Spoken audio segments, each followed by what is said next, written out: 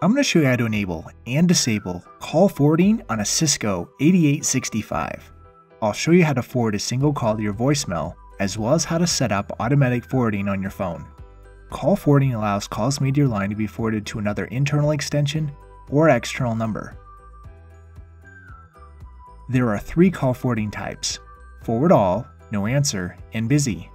Forward all, as the name implies, forwards all of your calls. No answer forwards your calls after a predefined amount of rings.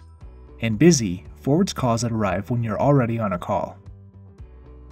Let me show you how to manually forward a single call to your voicemail. When a call comes in, press the decline soft key. The call has successfully been forwarded to your voicemail. Now let me show you how to set up automatic forwarding on your device. To enable call forwarding, press the settings key. Select User Preferences. Select Call Preferences. Select Call Forwarding. Change the call forwarding option to On.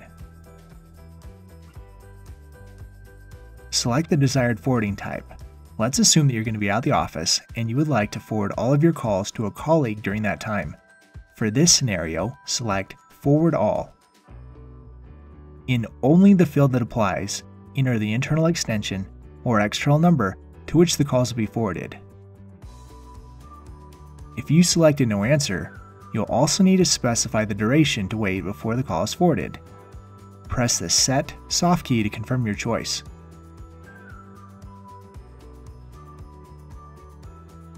If you need to disable call forwarding, simply repeat these steps, and then switch the status to Off.